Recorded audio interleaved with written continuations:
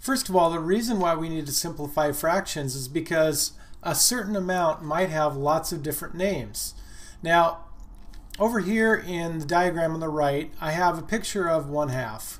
Obviously, that is going to be 1 part out of 2. All right, so let's go ahead and write down the name of what we see. So I'm talking about half of that whole square or rectangle is shaded. All right, now I have another name for 1/2, okay? And that would be, how about 2/4? Okay, so in other words, 2 parts out of 4. What does that mean? Well, if I go ahead and split this into 4 parts now you can see that 2 of these parts are shaded out of a total of 4. So 2/4 is still the same green part, but it's the same as 1/2. Okay? Now 1/2 is going to be obviously the easiest name that I'm going to use for that fraction. So I'm going to go ahead and circle that.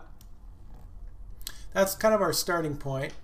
And I want you to think of other names for 1/2. Oh, well, how about 3/6? All right, 3 parts out of 6. Let's visualize that. So what I'm going to do is I'm going to go ahead and move this line over. And I'm going to now try to create 6 parts. Okay, now I'm going to be a little bit off here with my line, but the idea is that now I have how many parts shaded? 3 out of how many total? 6. That's right. Okay, now we can keep going, of course, and we can think of other names for 1/2. All right, how about 4/8, even 5/10, and so on. Now, you can obviously see the problem if we're talking about this green part, which is really 1/2, and it has all these other names. Then when I have you do a math problem and the answer is 1/2, what if you told me, oh, it's really 4/8 or 3/6 or 2/4 or 5/10? Now you'd be correct, but that's kind of messy to have lots of different names for the same answer. So it's generally agreed that what we're going to do is we are going to write all of our answers in simplified form, okay? Sometimes known as reduced terms. So let's take a look at how you would do that. All right, in these examples from our extra practice section in our textbook, we're going to look at number 10 here, 3/12. Okay? Now instead of taking the time to draw out a diagram, we're going to look for another way to compare the 3 with the 12. All right? So what I need to do basically is break those numbers apart. Now 3 is really 3 times 1, but we still have a 3 there. So let's go ahead and just think of 3 as itself. And 12 is made up of 3 times 4. All right, now 3 on the top and 3 on the bottom cancel each other out. In other words, I can divide a 3 out of each of those numbers, and I notice that I have a 4 left over on the bottom. And is that a 0 on the top? No, because 3 times 1 is equal to 3, and so anytime you have nothing left on the top or the bottom, it's a 1. Okay, there's always a leftover 1 factor there. So another name for 1/4 is 3/12. Think of it, 3 out of 12 parts represents the same as 1 part out of 4.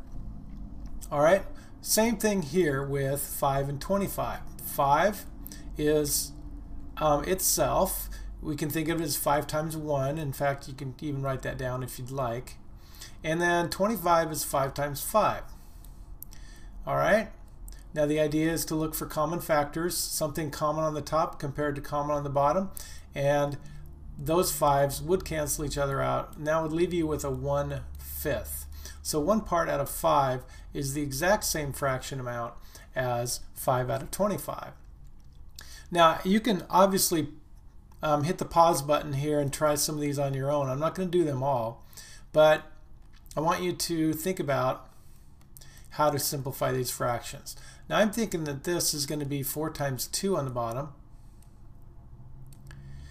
and so those 4's can cancel, and 1/2. All right, another name for 4/8 is 1/2. All right, I'm going to go ahead and leave you to try most of these. I'm going to circle 3 that I'm going to work in just a moment after you try them. So go ahead and hit pause and give them a shot. All right, if I focus in on number 19, think about what is a common factor between an 18 and a 12. Now you can break it apart into 2s and 3s and so on, and possibly a 4. But really, the better way of doing it is think of the largest number that goes into each. And I'm thinking 6, because 18 is 6 times 3, and 12 is 6 times 2. All right, looking for the biggest number will get it to us in one step. So the answer is 3/2. Okay, now for now, I'll leave it as an improper fraction where the top numerator is larger than the denominator, but we could also write that as 1 1/2. Now we look over here at number 21, and 18 and 72. Okay, be thinking about multiples here. What are some multiple numbers that would give us an 18 and a 72? How about 9? 9 times 2 and 9 times 8. Now if I divide those out, those 9s would cancel each other, leaving me with 2/8. Okay, what's the problem with that? Is that in simplest form? Is there any other number that can divide into 2 and 8 at the same time? Yes. How about 2 times 1 and 2 times 4? All right, I'm running out of room here, but my answer would be 1/4. Okay? And finally, 26 and 13. Okay? It's really helpful to know your multiples of 11s, 12s, and 13s, and even 14s and 15s. But it turns out that 13 on the bottom is 13 times 1, and 26 is really 13 times 2. Those 13s are going to cancel out, and so therefore my answer is 2/1, or the whole number 2. All right, I'll leave the rest up to you if you want to try those on your own, but good luck, and I hope that made sense to you.